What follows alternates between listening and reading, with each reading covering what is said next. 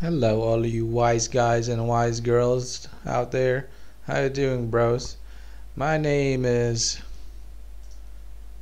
Cartoon Comment Channel Junior, but I might change it.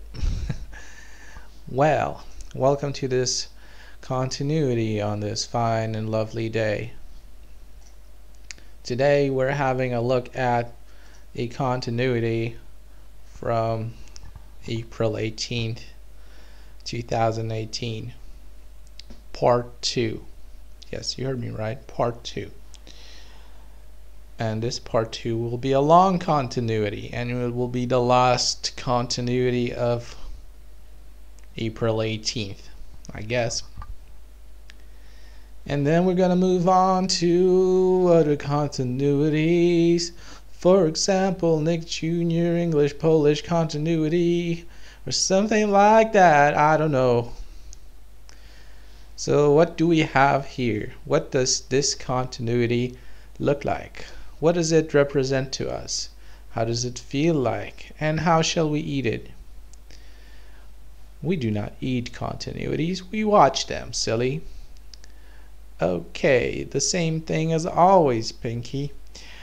Air balloons and next bumpers. Next bumpers for Doc McStuffins. Doc McStuffins has a lot of cartoon characters, like the snowman, the referee, the car, the Dalmatian dog, the African friend with the African traditional hair, ragdoll, hedgehog, and it all culminates in the assembling of all of the letter-looking character versions of this Disney Junior logo. So many Disney Junior logos just, coming at you. And we see shorts. We see Doc McStuffins shorts. Who's the one with the glasses? I don't know. Bingo and rolly rob bum ba bum dun dun dun dun dun round dun dun dun. These dogs are so full of energy that it's unbelievable. I do not believe in the existence of such dogs. They are happy all the time, and it kind of upsets me. I'm upset that they're happy all the time. I'm upset because I don't believe that can be ever true. For dogs have sad moments too, But anyway, come on, look at how many things they're doing. Look, a normal dog would have died from a jump that high. You know that, right? This cartoon is utterly unrealistic. PG Masks. Okay. Why? Okay. I have this problem with modern cartoons. They look so realistic, right? They look so realistic in 3D, they remind us of real life human beings. Then why are their heads so huge? Why are their eyes so huge? Why is their body so thin and tiny? How can their body even support the head? All questions we want to know the answers to. Elena of Avalor, we saw a bumper or a next bumper or whatever it's called for Elena of Avalor. She has a slightly smaller head, but it's still out of proportion. Everything's out of proportion. It's like realistic and unrealistic at the same time, and I don't like it. I think I'm shouting too loud in the microphone. I think I need to hold the microphone farther away from me. Okay, I'm back from checking the situation over here. Everything seems to be fine. Don't worry about it. Forget about it. That's how some people talk, apparently. So yeah, Lion Guard. Well, we pretty much see the same bumpers repeating over and over again. I guess that's also a good thing, but I would like to see something new for a change. I mean, I've seen this Bingo and Rolly bumper 1,000 times. And PJ Masks, yeah, we get it. They all live in the same city, and we're looking at a map for this city, right? Some parts of the city are dedicated to racing with VLC player icons, if you know what I mean. Lol. And yeah, it all ends with the Disney Junior logo, as always. And then a short Disney Junior logo appears. Like, it's so fast that I can't even comment on it. And then afterwards, another one appears, and then it's a yellow one or an orange one, and they zoom into the O, and then from the O there's like a white flash, and then some kind of promotional material. No, not like a short fragment of a cartoon appears, and we see a short demonstration of the cartoon, but we don't really see it because I had to cut it out because I can't really use actual cartoon footage. I can use like extremely short clips, which these continuities kind of are, right? Promotional material uses only very short clips from various cartoon episodes. So yeah, it's not like one big cartoon. That's not what I'm showing you. But this is enough to get an idea of how the channel looked like. So that's also probably the main goal of this. Well, fireworks seems to be a major thing for Disney in like every way. Like, you see well, it's all interconnected. This Disney universe is all interconnected. For example, you have the Disneyland theme park, whatever it's called, Disneyland Resort Paris. You have a couple of Disneylands all over the world, kind of.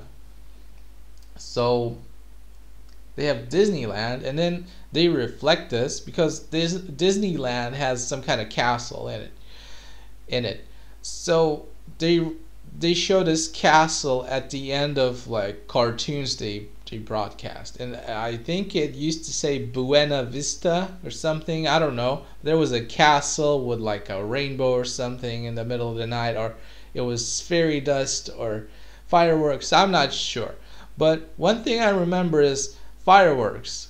They used fireworks a lot, and it's like, even though this channel is called Disney Junior, it's supposed to be like a completely different cartoon, but they still hold onto the values of the Disney universe.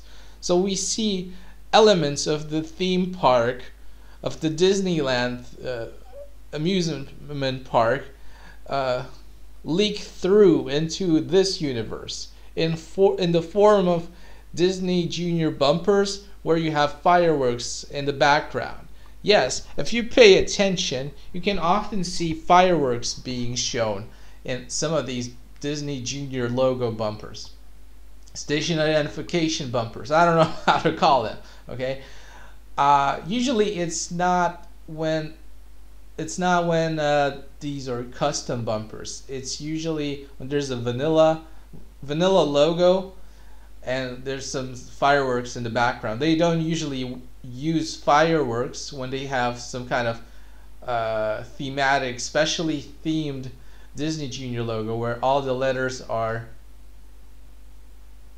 representing the cartoon characters of a specific show. So yeah, Doc McStuffins. Yeah, I have no beef with the animals, the toy animals, but the main protagonist, the main hero, the Doc McStuffins girl, whatever her name is, whatever her real name is, if you look at her head looks huge, like way too big for her body. A normal human being would be considered sick if you know, it looked like that.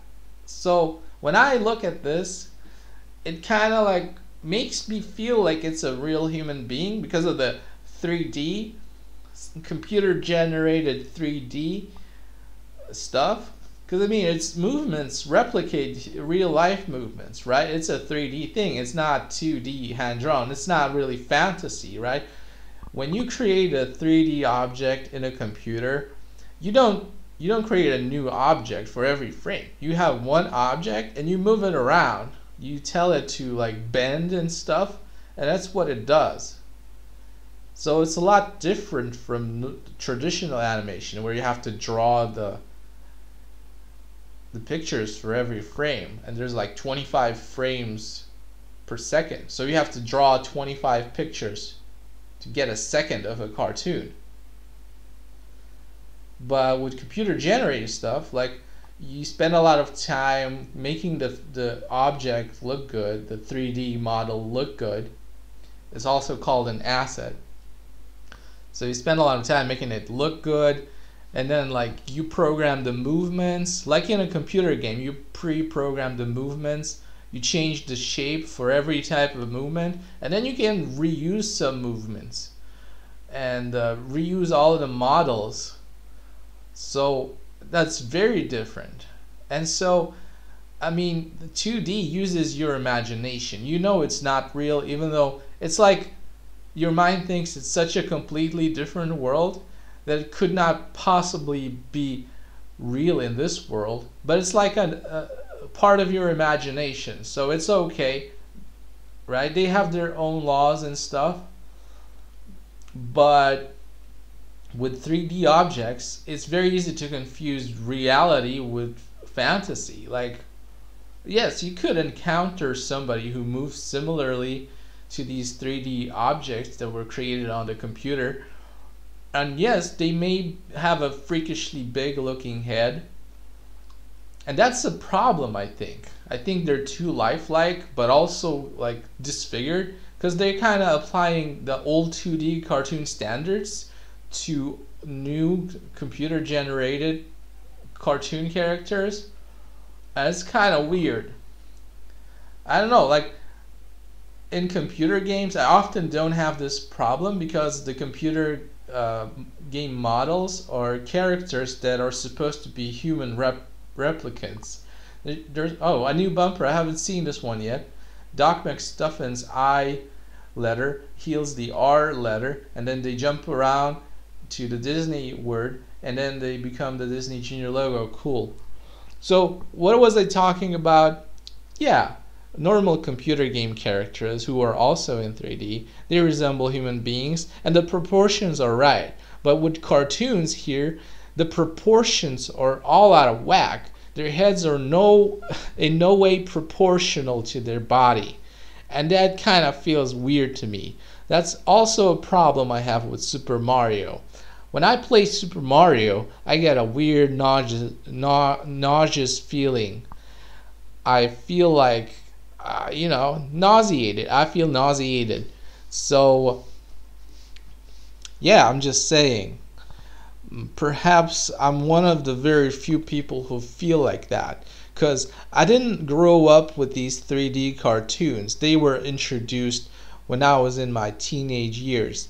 So there are a lot of children who grew up watching nothing but these 3D cartoons, nothing but these Nick Jr. and Disney Jr. cartoons that they are releasing now on the regular. Like, they are even converting old 2D cartoon characters into 3D characters. Like Mickey Mouse was a 2D character, and now they made Mickey and the Roadster Racers. And Winnie the Pooh was also a 2D character, and they transformed him in one of the episodes of Doc McStuffins. I saw Winnie the Pooh, and he was a 3D object, of course, right? Because all cartoon characters who appear in Doc McStuffins are 3D cartoon characters. So yeah, that's that. You know what? Sometimes I like it when, for example, Big Hero 6 or something, there was a movie and I think all of them were 3D characters, but then in the cartoon series, they kind of made the cartoon series a 2D hand-drawn cartoon series, so that's cool. Well, we're nearing the end of the video, so I hope you enjoyed it. Bye bye.